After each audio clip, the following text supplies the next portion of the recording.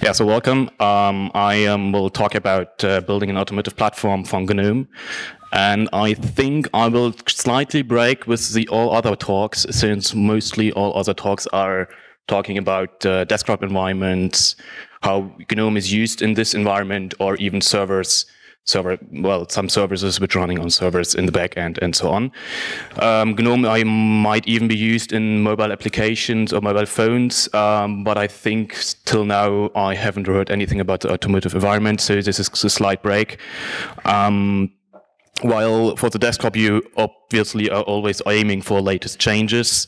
In the automotive environment, you have a slightly different mindset, since you want to have a very stable system. You are not really caring for the latest and best environment, but you want to have a stable system. To show you some, so first of all, introduction, yes, sure. So my name is Lukas Nack. I studied computer science at the RWTH in University in Aachen.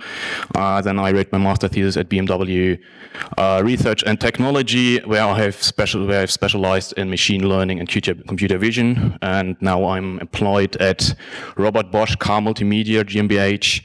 And in this role, I'm working on an app framework system, Apertis, together with the company Collabra. And in this talk, I want to especially talk about this Apertis system, which is used in the automotive environment. First of all, a short introduction about Bosch. Whenever I tell people that I work for Bosch, they think about power tools, washing machines, refrigerators, and so on. So I'm not working with power tools, exclusively at least. So what is Bosch? Bosch has more or less 4 parts. One is industrial technology, which is packaging stuff. So when you go to the next supermarket and the products are packaged somehow, this is done by some industrial technology, packaging technologies. Then the famous consumer goods, which are power tools, drillers, saws, and so on. Third part is energy technology. Here we have solar technology and larger energy-related factories. And then the fourth component, more or less from Bosch, is mobility solution. This is the one I work for as well. Here we have gasoline systems, diesel systems, chassis, starters, generators, and then car multimedia, which is a part I work then precisely on. To give you an overview, so it's not the case that power tools are the biggest part. Quite contrary, 60% of the revenue is done with mobility solutions. So you can say more or less in every car you see on the road, there's at least one part of Bosch. I think this is quite new to most people, at least to people I speak to. Okay, so I work for Car Multimedia, as I said. Car Multimedia is mostly working on head units. Head unit might be a term you know or you know not. So a head unit is more or less the display you see in the car, in the fronts. In nowadays cars, it's a 7 to 9 inch screen, either usable by touch or by buttons on the sides, so rotary buttons, knobs, and so on. So what does it mean? So here's a head unit. This is now quite futuristic car. It was shown on the CES in Las Vegas this year. This car does not only has a head unit, like you may see in modern cars, but has also an instrument cluster which is completely controlled via a display. So in older cars, you have an analog indicator showing the speed, the speedometer, or the fuel level. In modern cars, you have a complete customizable screen where you can show all kinds of stuff right in front of you. If you go now a little bit into the future, you can even have passenger entertainment, so that each passenger has its own display. So both the passenger itself or the rear seat entertainment can be then maintained by some central component in the car, some computer which maybe provides newest movies or music, so that each passenger can have their own entertainment program. Last but not least, the faceplate. In this example, the faceplate is again only done by software in this very futuristic car. Usually you see buttons or some touch display where you can interact with the head unit to start navigation and so on. But some of you might seen the Tesla Model S. You have a huge, I think, 17-inch display, and there are more or less no buttons anymore. Everything is handled via a display, a touch-sensitive display, so even controlling the AC and so on. So this is a very futuristic outlook, how it might look in the future. Nowadays, a head unit looks more like this.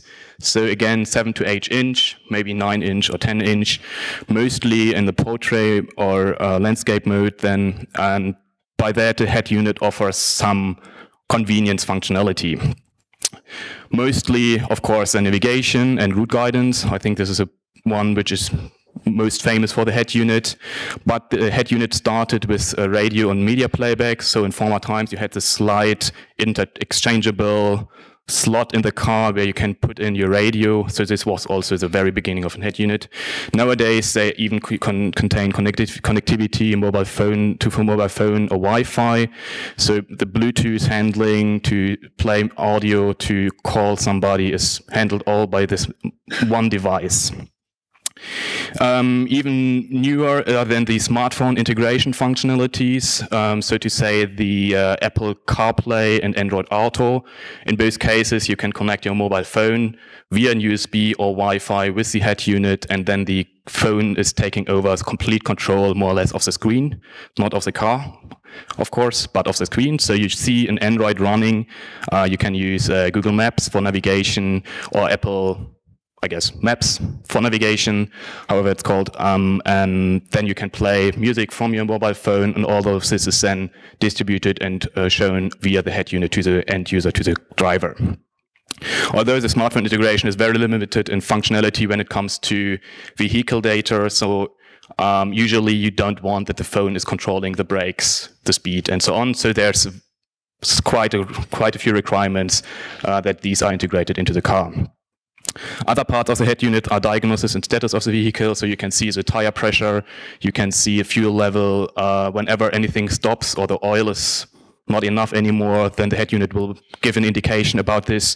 So all, well, debug messages, so to say, of the car are integrated and collected by the head unit and then distributed to the user. Even when you go to the garage, there's even more data the garage can get from the head unit, because all our data is more or less collected by this one device.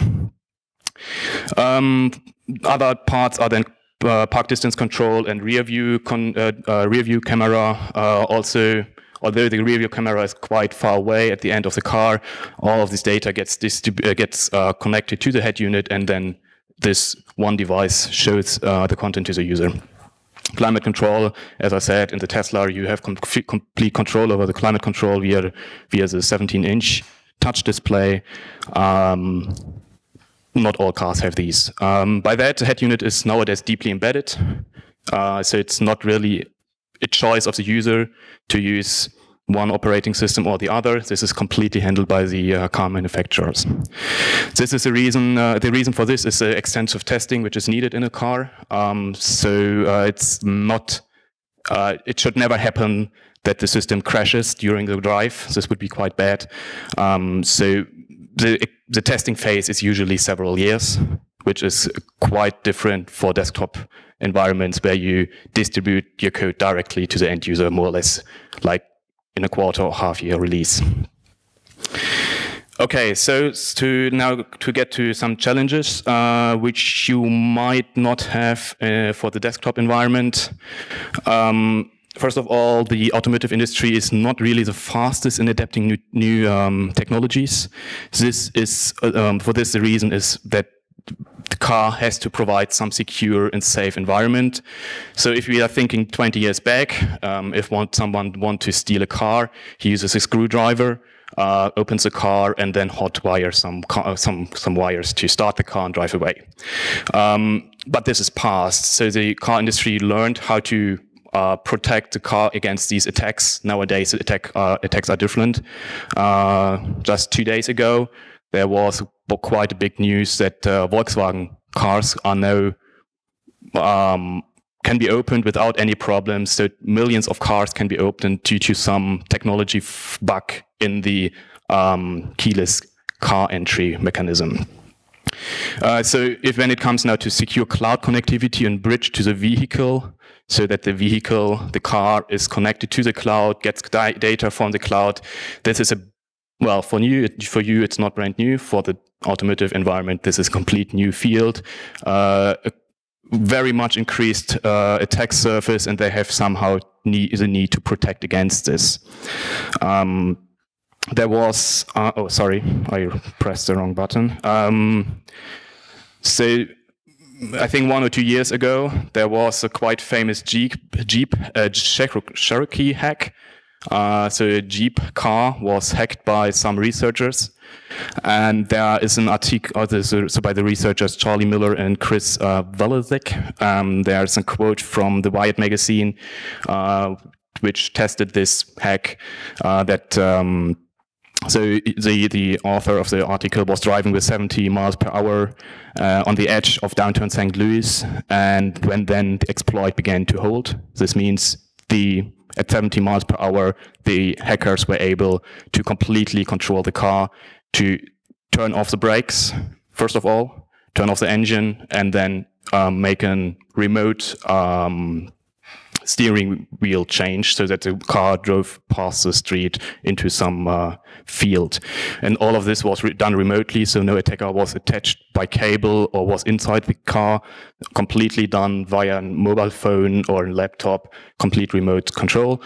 The problem for this attack was that Jeep was not really prepared for this new connectivity stuff.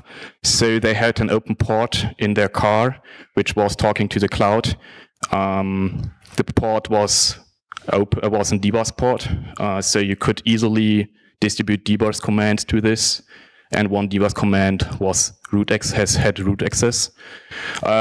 So yeah, you see, I guess the car manufacturers did not really think about security in this sense, and by that it was possible to completely use a car remotely. So yeah, this is so far for security. Besides that, most other challenges have been solved, but are not solved by desktop environments. So a long maintenance period expected. The expected and supported lifetime of a car is around 10 years.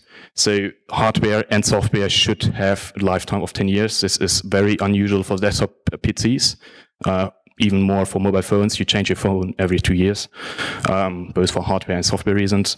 So different for cars. The car has to be robust against undervoltage and watching events. So whatever happens, if some emergency happens, there's no possibility that the system crashes. And even when the ignition is turned off, there should be a defined process what is happening.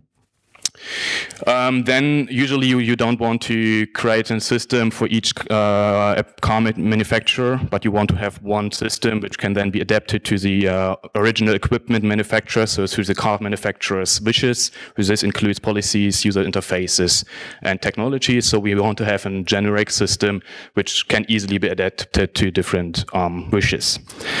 With our system, which I will introduce, we provide a smartphone-like environment, so it's possible to install and uninstall applications. This is very similar to Android or iOS, but then, of course, for the car. By that, it has to be reliable for updates. Whenever you have an update of the system over the air or in the garage, this should be reliable. There should be no excuse that the ignition is turned off or so on. So for mobile phones, usually they get a message when you update your system, please do not turn off your phone. And you can only update the phone when it has reached a certain battery status. So this should be different for the car. Here we need to have a reliable update mechanism. Okay. Then, of course, connectivity to the vehicle data, so something like speed and so on should be integrated into the system, and the system should handle it.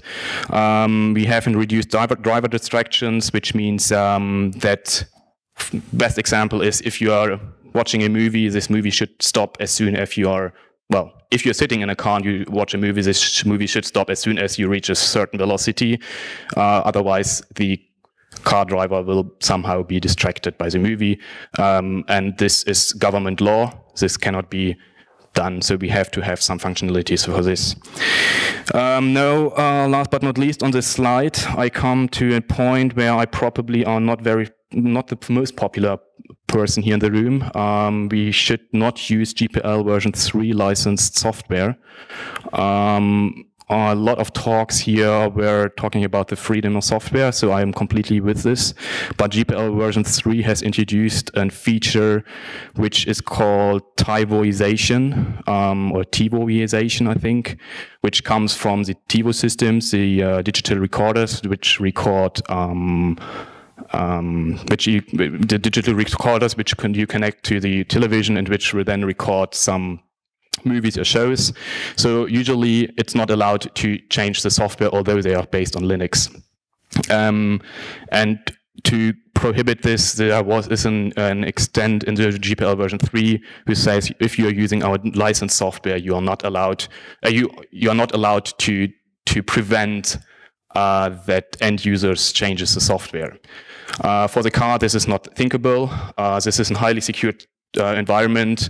If now each and every user can change the software, then there will be multiple deaths. So it's different for TiVo systems. You have only some licensing problems. For the car, it's very, very important that the car is safe, that no bugs are in the car, and by that it's mostly exclusive right to the car manufacturers to make some changes to the software. Okay, now long introduction. Let's go to the Apertis system. So Apertis is a free and open source GNU Linux-based platform for infotainment in automotive vehicles. This, first of all, is one statement. Now I go over this. What does it mean for Apertis, the system itself, and how do we solve the different challenges I just introduced?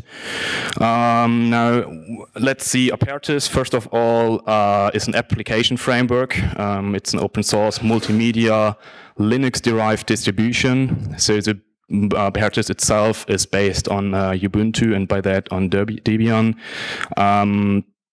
It is a vehicle-compatible app ecosystem for managed applications. Managed applications are applications in the world of the automotive environment.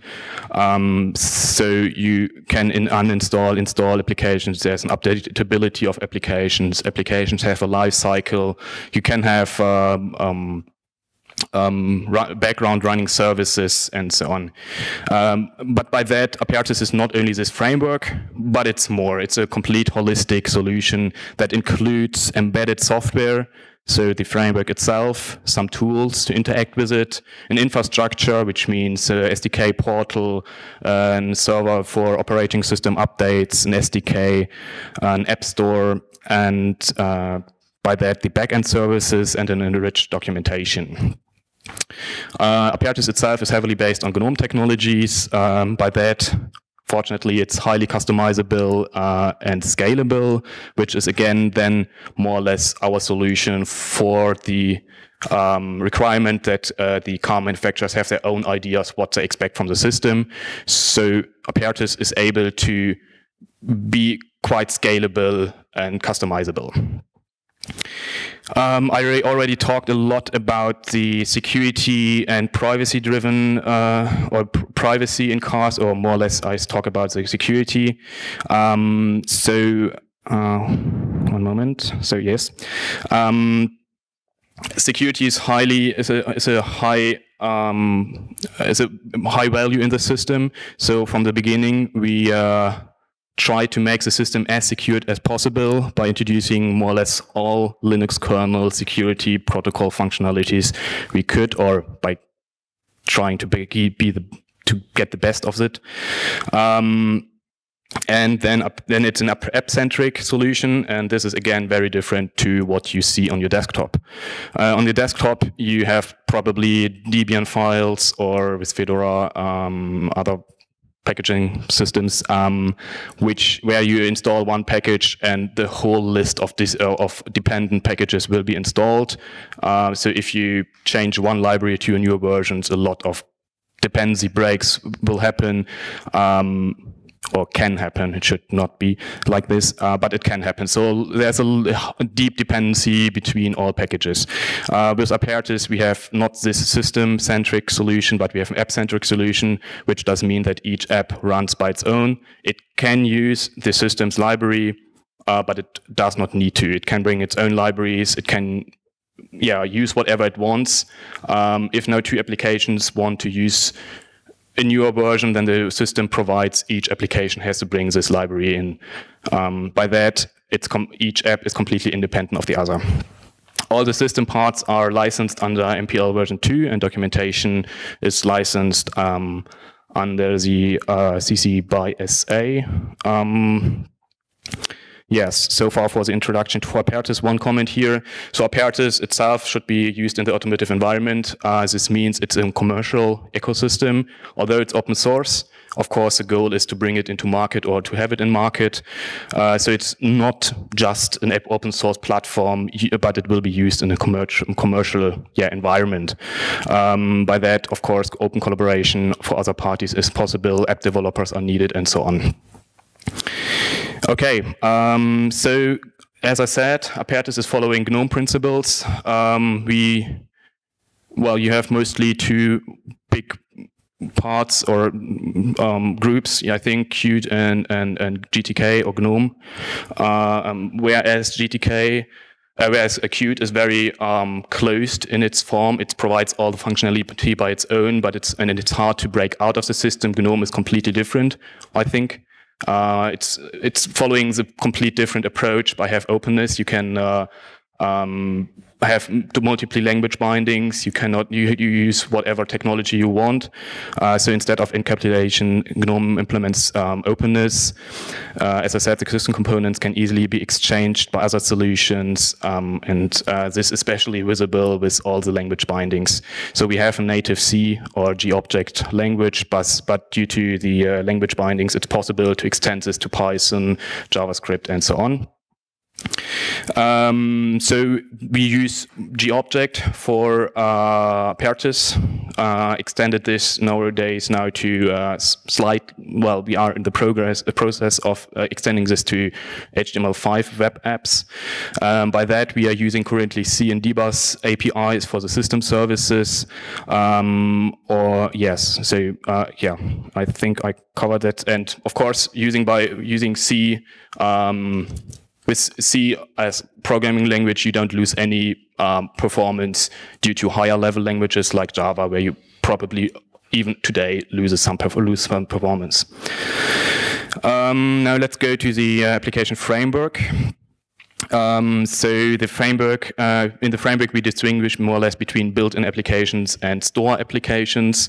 It's very similar to what Android or iOS is doing. So you have built-in applications which are mandatory for the framework that it works properly.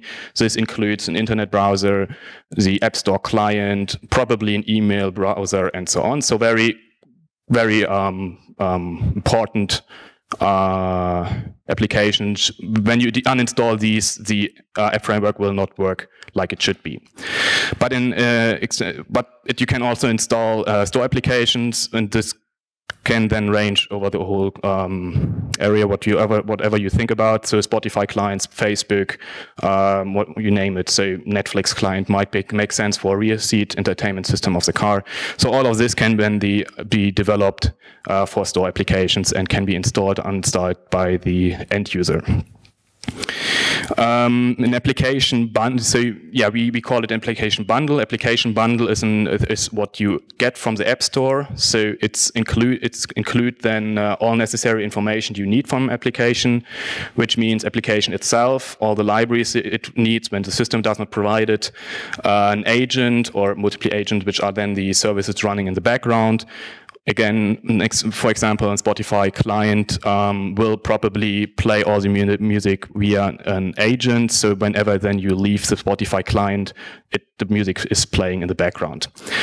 Then we have a manifest file. The manifest file is used to explain what kind of application this is, what kind of permission this application needs, and is by that some kind of metadata collection it collects the metadata of the application. In the system, an application is identified by the reverse domain name. As an example here, com.example.photoviewer. So this is very common, I guess, to all of you. We use this general structure all over the system for free desktop, org desktop files to start applications, or for the G settings. So we use G settings for a persistent atomic way to save the settings and preferences of an application. We do use this for the data storage, so each application has its own private folder, and this private folder is identified again by this reverse domain name.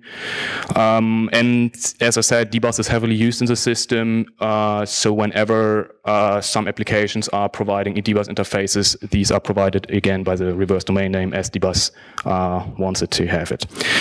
I already mentioned the next point, private directories for each application. So this is one part of this independence between applications of this app-centric solution. So in general, when the application does not need really access to some shared folder, which is also possible, it has its own private folder where it can do whatever it wants. It can put their data, but it cannot exit this folder. So in general, an application does not have the possibility or the access rights to read any system resources or system data when it does not ask for it precisely. A shared folder is possible as well. In this shared folder, you can save music and movies, which are then accessible by all applications which need the right to do this. By that, we again follow closely to what iOS and Android are doing. Applications should be treated by their own. We have an application manager, which is more or less a central component of the framework. So it handles all of the interaction with applications, uninstalling, installing, updating. We have a rollback functionality for applications. So all of this functionality is done by the application manager. Besides that, maybe you know this again from your mobile phone. I think Gnome has it now as well. When you open, when you open a text file and you have multiple possibilities to open this text file because you have multiple editors. We handle this launching of MIME type specific data using the application manager. So then the user can choose what editor he wants to use to open the text file. With all of these functionalities, we follow as much standards as possible, and these standards include, of course, the free desktop org standards, Genevieve standards, and W3C standards. For all of you who do not know what Genevieve is, so Genevieve is an alliance, a non-profit automotive alliance of car manufacturers and car suppliers who have the goal to have some common open source solution for the automotive environment. This is slightly different to our Apertis system, which has Apertis itself has a goal of an application framework, whereas Genevieve is concentrating on a very low-level, stable system for highly secured functionalities. The Genevieve Alliance was founded, I think, around 8 years ago by BMW, GM, Intel, and some other companies. Okay, now I spoke again a lot of security. So Apertis should be highly secure. By that, we implement multiple lines of defense, and this is done by AppArmor. So we are using AppArmor to restrict certain access to the system as mandatory access control. Though that the app launcher is more or less configured to be a whitelist approach. So in general, an application does not have access to anything on the system when it does not explicitly ask for it. And so this is handled by the manifest file. So the manifest file application writes what kind of data it needs of the operating system. Based on this manifest file, AppArmor profiles are then configured. So AppArmor restricts the API or access more or less. C groups is used to restrict the application of the resource usage of applications, which means CPU, the RAM, inter-process communication, and so on is restricted by C groups. And then, in addition to AppArmor, we have Polkit, which has which is more or less a second-level security framework for context-related authorization. I think the most prominent example for Polkit is on the desktop environment, the mount command. So usually a user is not allowed to unmount devices or hard drivers, with one exception, which is he's allowed to mount a USB drive. So this is done mostly by Polkit. Polkit recognizes USB drive as USB drive, and then the user is allowed to mount this. Yeah. In addition, applications are restricted by the by user and by users and groups. So each application is its own user, and by that has own access rights to folders and directories. Updatability and robustness. So Apertis is, in contrast to most parts of the car, more up to date, and we try to integrate upstream solutions in the testing branch to test it. By that, we offer a release cycle of 3 months. So every 3 months, there's a new version of Apertis available, which is based on the newest Ubuntu version. So every 6 months, we are rebasing on the newest Ubuntu version. We have a system rollback functionality, which guarantees a reliable system even when the system is updated. So you can see on this slide here the partition table of Apertis. We have a status flag partition, which is a binary partition. We have 2 minimal boot partitions. We have a system partition, which holds up to 2 system snapshots, and then a general storage partition. When you start up the system, the status flag is gives the information about which minimal boot system should be used. Let's say we are booting now with minimal boot 1, then the first snapshot of the system is booted after that, or the root file system of the first snapshot is used, and all applications are laying in the general storage. Now, if a system update happens, the update will be put into the second minimal boot, and the root file system will be put into the second snapshot. On the next startup, we try to boot now the second minimal boot. If the system works fine, everything is it's fine. If the startup does not work, so it breaks somehow, it will be recognized, and we start booting with the first working environment, so the first minimal boot. And even if now both more or less systems we have are not working anymore, we have a factory recovery partition, which just is a very basic environment and points out that to the user, hey, something is not working in your system, please go to the next garage to update the system. I mentioned scalability.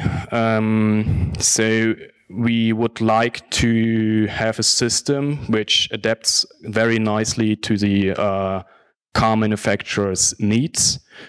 Sometimes the car manufacturer wants to have a full-blown system because he is, well, maybe operating in the premium sector of cars and expect of the end user that the end user is paying quite a bit of money for the hardware. Then we can give a full-blown Apertis system with fancy animations, fancy graphics, with native applications, web applications, and hybrid solutions. But this is not always the case. Some other car manufacturers are not really operating in this high premium sector of cars. They are more or less restricting the money they want to give for hardware, and this means that the system should be scaled down to use less resources. This might be then, in the end, less animations, or even that the UI is completely missing. So in this case, we are speaking of an HMI or UI-less Apertis system where only agents are running in the background. A reason for such an agent-only system might be that the car manufacturer wants to have functionality like firmware over the air, and for this has an agent running in the background, which checks if there's a new version of the system, but does not really have some fancy animations. So by this scalability, we select all parts of the system which are needed.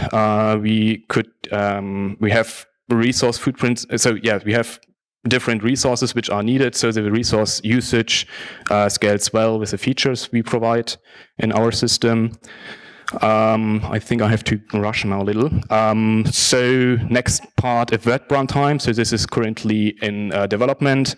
We introduced WebKit 2 GTK Plus, which is integrated into the system, which offers now the functionality to not only develop not only GObject and Clutter-based applications, but also HTML5 and CSS web applications.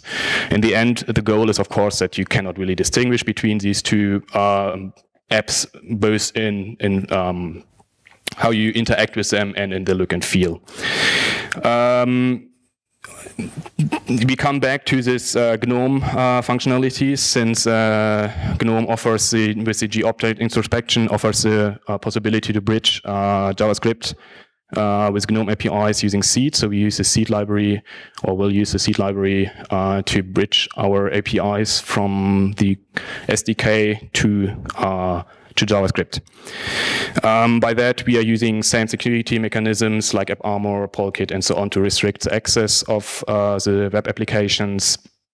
And all this web runtime environment enables to embed a very simple web page or a full-blown web application with multiple pages, or even hybrid apps which have agents running in the background and HTML5 application running in the foreground. So an overview for you, some libraries we are using in our system. So first of all, the system is based on Wayland. We're using Mata as compositor. Clutter, MX, and Cairo are used for the graphics. System is using glib, GObject, dbus, and gsettings as basis, more or less. For the connectivity, again, I think the standard tools, Conman, Ophono, Libsy, Bluesy, and Telepathy. I already mentioned security, which uses AppArmor, C groups, and so on. Media, again, a whole bunch of open source solutions. The same for WebKit, for web with WebKit 2 GTK, and for geoinformation. Now, so far, mostly the system is based on ready-to-go solutions. Here we now have, I will talk about a few adaptations we made, or a few contributions we made to the open source community so far. The UI customization is a concept which is introduced to especially cover the variant handling. So when an application is developed using ready-to-go widgets, he doesn't really care how the widget or how the application looks like in the end. All of this is done in the background by some UI customization handling. So the specification of the widgets are based on ClutterScript. And you can see two examples here. So both pictures or figures you can see here on the side are showing more or less the same application with a different variant in the background. So the app developer has nothing to adapt here. He uses some standard image viewer and buttons widgets, and then in the background, the more or less how the system looks like is exchanged without that the app developer has really to care. This makes it very easy to develop applications for multiple variants of cars. Another point I already mentioned briefly is the speed lock or driver distraction. This is is wanted by government law. Specific features of the infotainment systems are not allowed to be used when driving or when certain criteria in the car happening. So again, this is a functionality of UI customization. If you're using the standard movie widget, the movie will stop playing its content when the car reaches, I don't know, 5 km/h or so. So again, the app developer doesn't really have to care what is happening. This is done automatically, hopefully. Another part are automotive-oriented extensions. Here we are talking about automotive-specific APIs, which offer access to vehicle data. So in a car, we have a lot of messages ongoing in a vehicle bus, which is covering the speed, the angle of the steering wheel, tire pressure. So all of this is covered by a dbus by bus message flow. And with sensor and actuators extensions, we want to have a functionality to get this information to read all the sensor data of the attached electronic control units. So yeah, examples are given, speed and so on. So this can be then can be extracted from the car. It can be given to the app developer, that the app developer is using this information for the functionality. In general, we try to restrict the write access to this bus.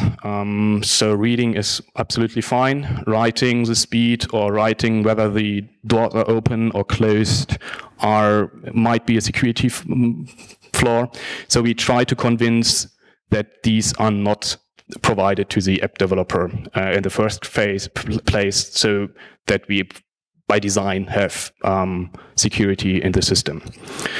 Other extensions are geolocation and navigation. So to retrieve the GPS status of the car, to get some navigation, route guidance, and so on. Here again, in contrast to the sensors and actuators, here we have the functionality to get and set the data. So it should be possible for the app developer to get where the user is going, or to set where the user is going, to set the destination and to get to this destination.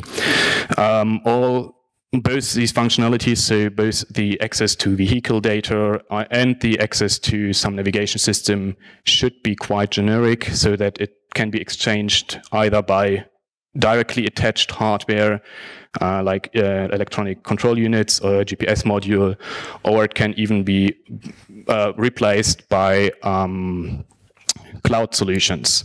This might be an example for navigation. We might have an locally running navigation system in our framework, which can give the capability to set a destination, but this can even be done via cloud, that we set a cloud service to set the destination. So again, the app developer shouldn't really care what is the background of this SDK API, but the car manufacturer can decide whether he wants to use a cloud service or wants to have a local service. And this brings me to the end. Thank you very much for the attention. You can find all information which I gave so far on apertis.org.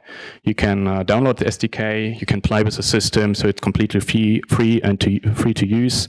Yeah. So far, thank you very much.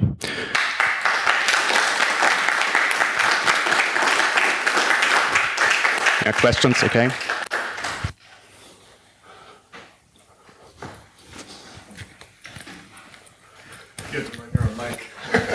There's another one.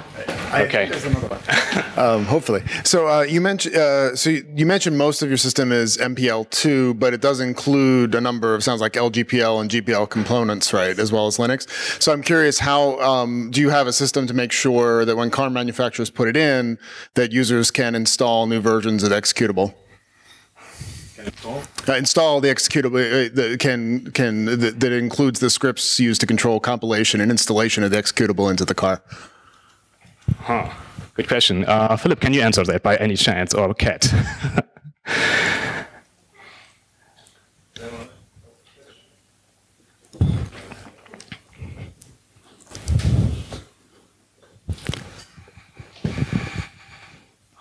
So I am not very sure. I'm not too confident on all the licensing stuff. So do you have, by any chance, more information about this, Kat?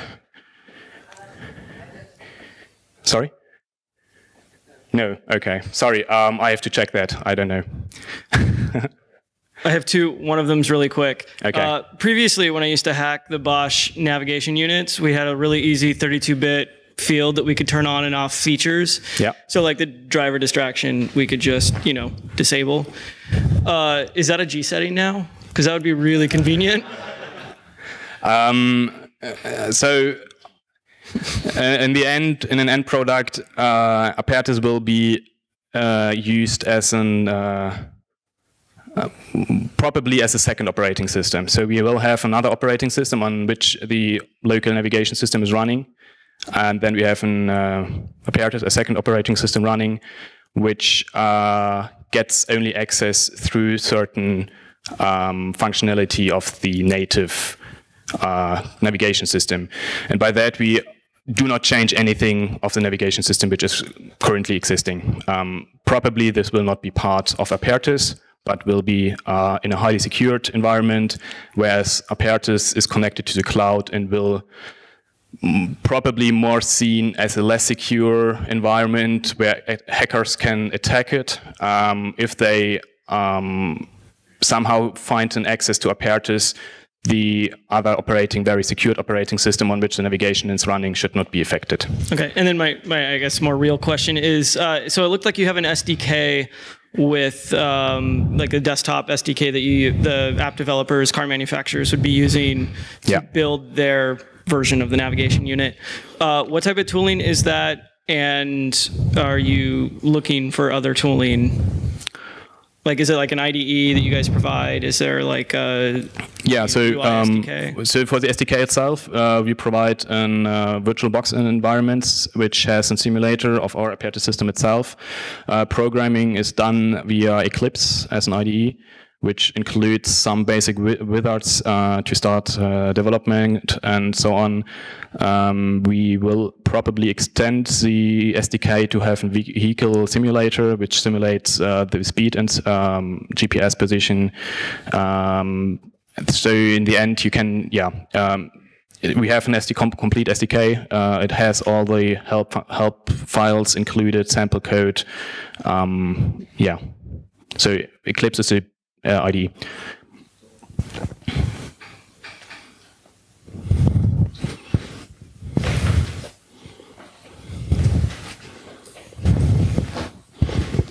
So, have you seen the Flatpak sessions, and have you considered using Flatpak in the product? Because I saw you mentioned UC groups and that kind of stuff, and I was wondering what were your thoughts on consideration? So, unfortunately, I haven't seen it, but I know that we were asked if we want to do it. So when it was still when it was not called Flatpak but a xdg-app, and then I have here I have to go back to the different requirements we have in the automotive environment, since we cannot really adapt to all news changes. So it is. I would assume that this technology will evolve over the next couple of years. We'll have dramatic changes in the API and so on. This is not really something the automotive environment can handle, since we have to support 10 years of lifetime. So we really have to take care that what we are using in technology is very stable, and we cannot always use the newest one. But we are using all of the same underlying technologies, so there is a lot of alignment there. And in fact, being the Flatpak author, it looks exactly the same. Okay. From a high-level perspective. Okay, then it's just called differently.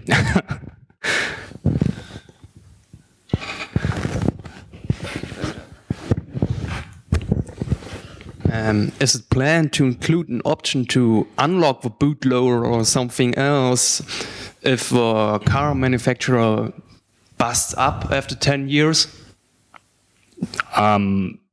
I guess not. So whenever you open up such a system, hackers will distribute their code over the system and will probably introduce bugs.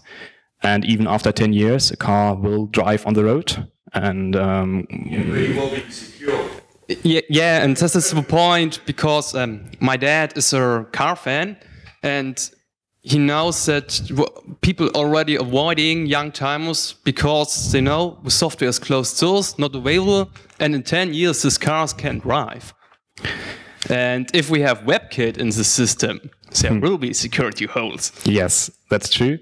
So someone needs to be able to fix them. So I think about a fallback hook at a lawyer who says, okay, GM busts up. Okay, open source, unlock the source code, everything is published, so people can rescue their cars. Yeah, I think this will be decided probably in around 5 to 10 years when the first cars reach this age. But I'm still convinced that if you open up the source code, you can do more harm than good, even if there's a large or big flaw in the WebKit, which can be easily exploited. I guess this is still better than open up a complete system, and but I'm not too sure about this. So the car manufacturers are, I think they need to change their thinking in general in this direction, because all of these infotainment systems, all multimedia and connectivity to the cloud is brand new. They do not really know how to handle this. So probably this will change, but I do not see it in the near future, at least. I hope so.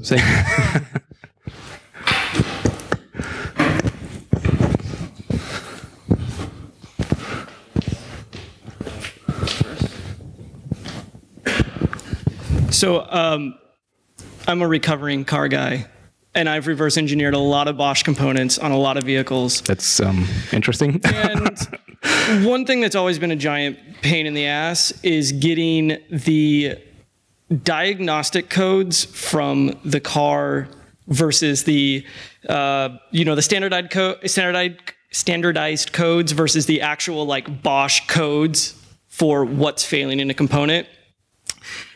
And now you have a screen in the car.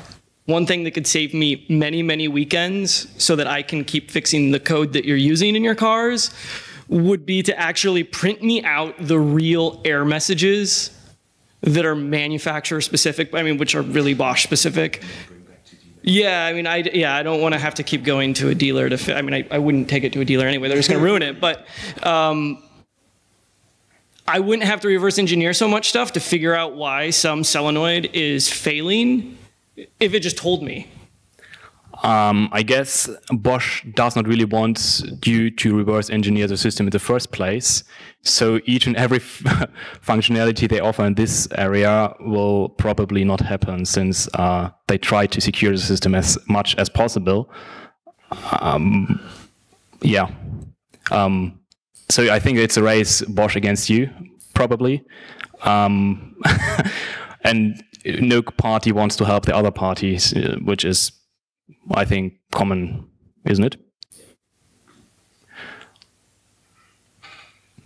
So you said that putting GPL v3 software in cars will kill people, and that opening up the source code to cars will cause more harm than good. I can give you a few examples of proprietary software in cars that have already killed people. Okay. Please give us the example that where open source software, that software that was opened up has killed people like proprietary software already has. I do not say that. Well, this is very hard to say, since you cannot really point to one software component which kills now the people. A guy was killed by the Tesla auto driving system already. Yes. It's already happened. Proprietary software in a car has killed someone already. Yes. And the VW emissions is killing us slowly because they used it to pollute the environment more. So that's slow kill. There's been fast killing and slow killing. Show me the open source software that's killed people already in cars. Well, Tesla is using a lot of open source as well. The driving system wasn't open source. Yes. Okay. I don't doubt that you all guys have the best in your mind to help all people, but there are others who will definitely do differently. So if it's possible to, well, I know that this point would, sorry? We already know security doesn't work. How do you expect then for automotive vehicles? How should this be handled? So there are large groups which spend a tremendous amount of work to figure out the perfect reactions to any given scenario in an on the street. If now someone is able to fiddle with these values to change one value, which leads to another change and so on. So of course this might help, but it does not have to help. What's the difference between the code being available and anyone being able to install the recording?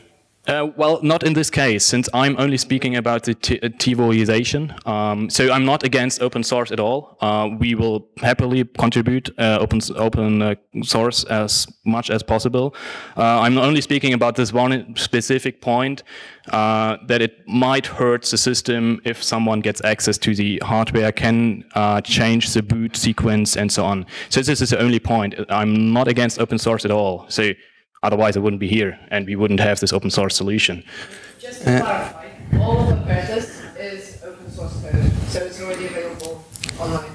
What Lukas was talking about is that the parts which are not Apertis, so the parts which top screen, which control the vehicle, the ECU, and so on. We already hacked that, though. But that is not the part that Apertis is, that's something else. And that is currently still closed source.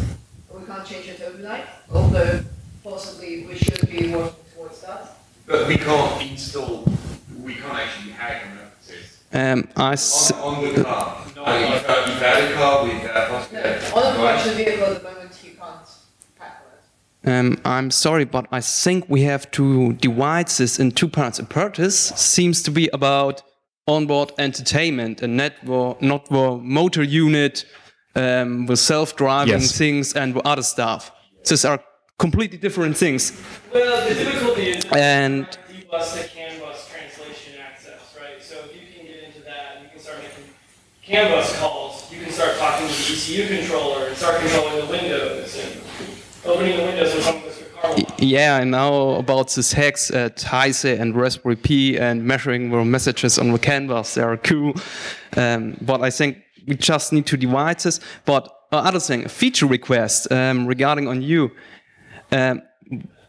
Please include an option to print out the OBD2 messages on the multimedia systems. That would be awesome. You definitely don't want the OBD2 messages. We want the manufacturer messages.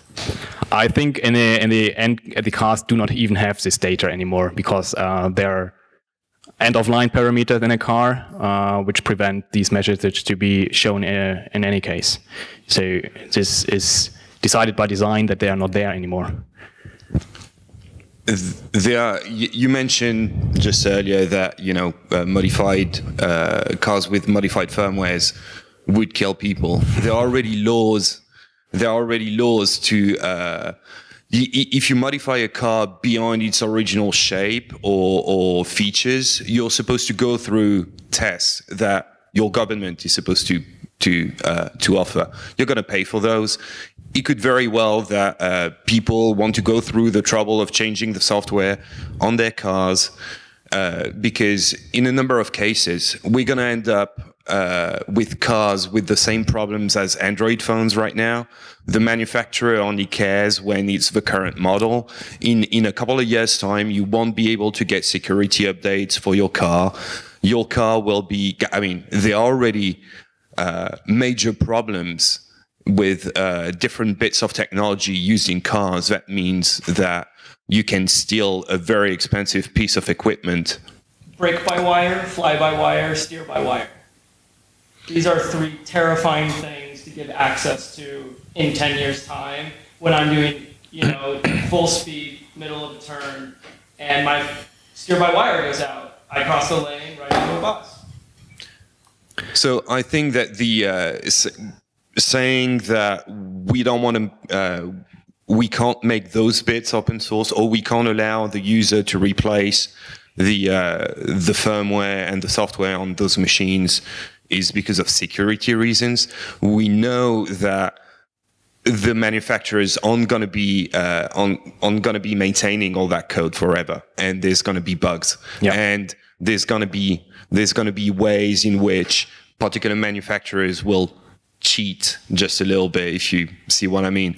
It's if the code was out there, if the code was replaceable, we could go and inspect it. We could go and modify it. We could go and make it better and fix those bugs. And we could make sure that our cars don't suddenly become huge security holes in a couple of years' time.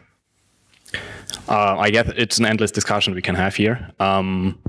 So I assume the car manufacturers have to adapt to changes here and are quite outdated in their opinion towards such stuff.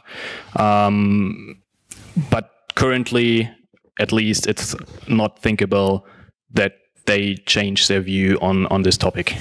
I cannot say more to this. So I work for Apertis, which is completely open source. I don't know about the other system, and I at least cannot do anything about the licensing. So I have just sort of an addendum to that, which is I think maybe one thing that would be valuable that you could take back to Bosch would be when they're talking about fixing security bugs 10 years down the line, think about what the Linux kernel was like 10 years ago, what GTK was like 10 years ago, and all that. I think it would be valuable for the company to consider what the maintenance burden they're taking on is if they have to maintain all of that stuff just by themselves for 10 years. So you consider not only how many bugs are there going to be, but if the more closed you keep that part of the system, the more the burden is on you for 10 years and for also the car that's 9 years old and 8 years old and 7 years old. So I think that may be something they should explore the cost of. It may not be thinking of right now, but in 5 years it may not seem as beneficial maybe. I share your opinion, yes. But the car manufacturers itself do not really think in this scope. Yeah.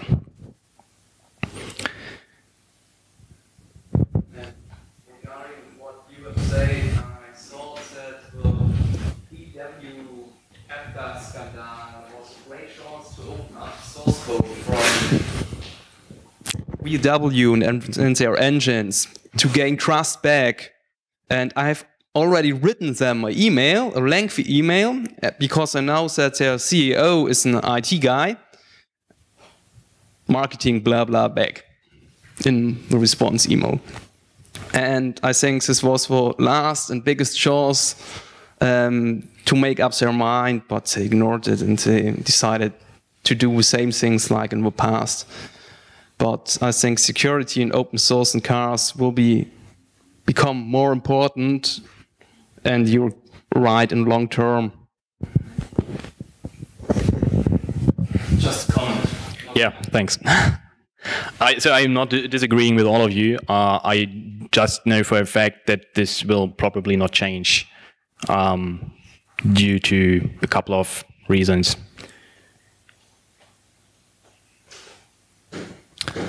Looks like we're done. Thank you a lot, Lukas. Thank you as well.